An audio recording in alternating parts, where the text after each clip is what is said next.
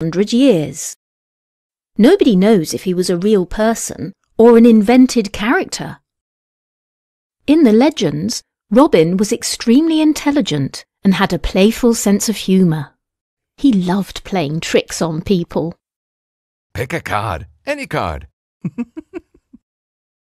The stories say that Robin Hood was a skilled archer, and he always carried a bow and arrow. Too easy. He wore green clothes and a hat with a green feather. He lived in Sherwood Forest with a group of outlaws, or criminals, known as his Merry Men. The group included Friar Tuck, Yummy. Little John, who was unusually tall, Little is just my nickname. and Robin's true love, Maid Marian. Take that! Sherwood Forest was a royal hunting forest near Nottingham in England. Most people thought that forests were dangerous places to go.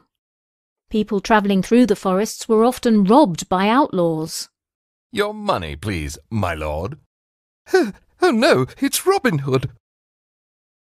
The stories say that Robin Hood only took money from rich people so that he could give it to people who needed it. So he became famous for robbing from the rich and giving to the poor. Here you are, my dear. Oh, thank you, Robin. The Sheriff of Nottingham was Robin's arch enemy. It was the sheriff's job to keep the woods safe and to make sure that nobody stole the king's deer.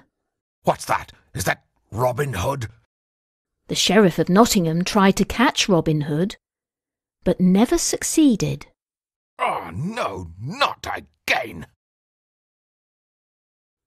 Centuries ago, people loved to tell each other stories of Robin Hood.